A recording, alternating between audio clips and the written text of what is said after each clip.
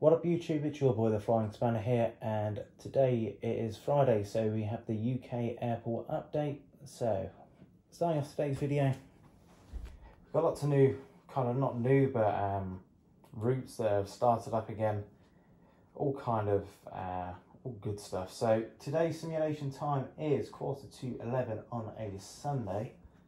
So it's kind of a time that I've never really covered before, so this is the early morning wide body session. So it's probably the busiest time of the morning, I'd say, looking at the schedule anyway. So it's nice to have a little bit of variety, a little bit of models you don't normally see, and some models you might see more regularly. So starting off, we're starting off from a different angle. So on the, I can't remember what this stand is, I believe it's a,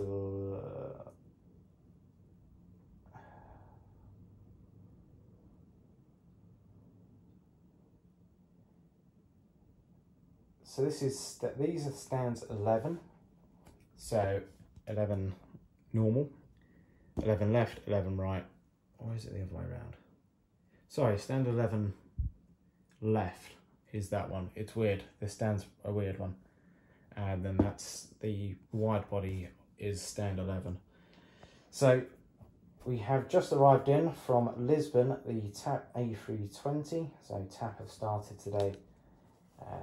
Well, TAP have been running at this time mainly for a while. Always good to see them back, and it's very nice livery on the TAP. I can't wait for some kind of Neo to be released. I believe Aero Classics made a 321 Neo, but I never got my chance to get a hand on it. The next to it, we have an American 777-300. That is just boarding up and will be heading out to Miami. Then just departing, runway 05s are in use, which is a rarity. We've got a Scandinavian A320 Neo. This is heading out to Oslo. This is the Aero Classics version, which is the old livery now. I can't wait to get the new Gemini one. I have ordered it, just waiting to get back from the aircraft model store. Hope I'll get it soon.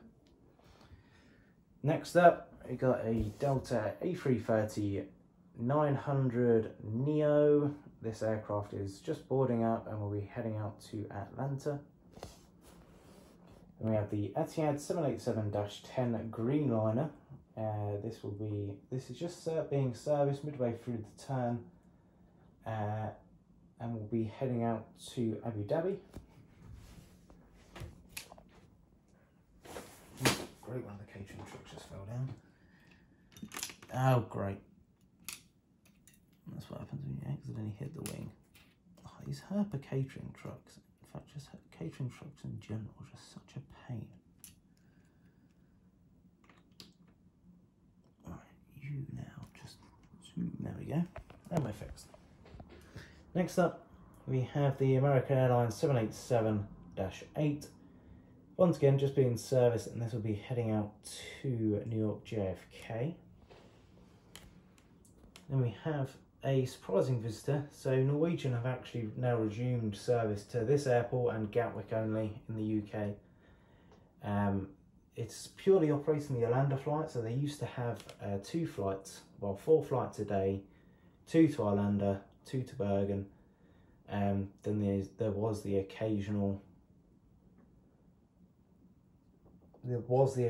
Oslo, but then that got canned, and all they're trying now is the Arlanda flight, because it's kind of an essential service because no one else operates to Arlanda. Scandinavian are in talks of taking over the route from Norwegian, but that'll probably be when I receive the second Neo, because the 2 times always seem to mix.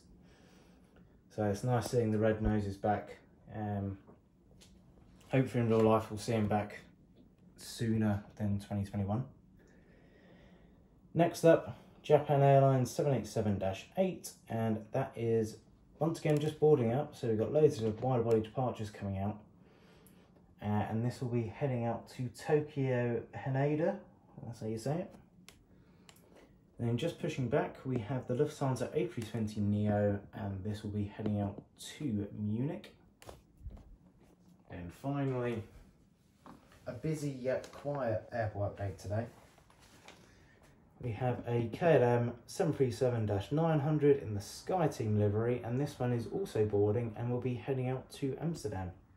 So, in case you're unaware, the UK today has announced more travel restrictions. So, anyone coming back from, I believe, France, Netherlands, I can't remember all the other destinations by mind, but luckily they won't impact any of the flights, unlike the Spanish, because they're not really destinations, apart from EasyJet come back and from, they're not really destinations or countries that the hubbed airlines Jet2, TUI visit. So they're the main reason why like all the Jet2 Spanish flights have been cancelled, because no one's really going on holiday there now. And whereas Amsterdam and Paris, etc., all them kind of flights, they're essential because they're going to cities, still got a little bit of business, but they're essentially key hubs rather than holiday destinations. So those routes, the new travel guidelines to the UK will no longer affect those routes. So luckily we'll be seeing KLM, Air France, everyone resume their normal service, which is always good to see. It's nice to see the airports now picking up, and it's nice not to be able to look at a schedule when it's completely empty, which was the case during the peak. And it was really hard doing updates while it was all storage, because there was nothing really going on apart from the narrow body stuff. But yeah, I'm hoping to keep the variety up. It is weird, I'm now marking where I last did an airport update on the schedule, so I don't kind of keep repeating week after week. And every week is kind of, every day of the schedule's a little bit different, but mostly stays normal because of all the, especially with the scheduled aircraft, the KLMs, the Scandinavians, the Lufthansas, it's all scheduled, so they all come in at the same time every day, whatever day of the week, whatever day of the year kind of thing, which is always good. So thank you very much for watching the video. I know it's been a bit of a quick update as per usual, but there's not really much I can do with this airport, so until full operations resume and we have a completely full airport, it will be relatively quick updates. And I'm trying to still assess in the schedule, just to have a look at when I can fill in new routes and everything, etc. When and how it happens. So thanks for watching. I'll hopefully see you in the next video. Adios and have a good weekend. Ciao.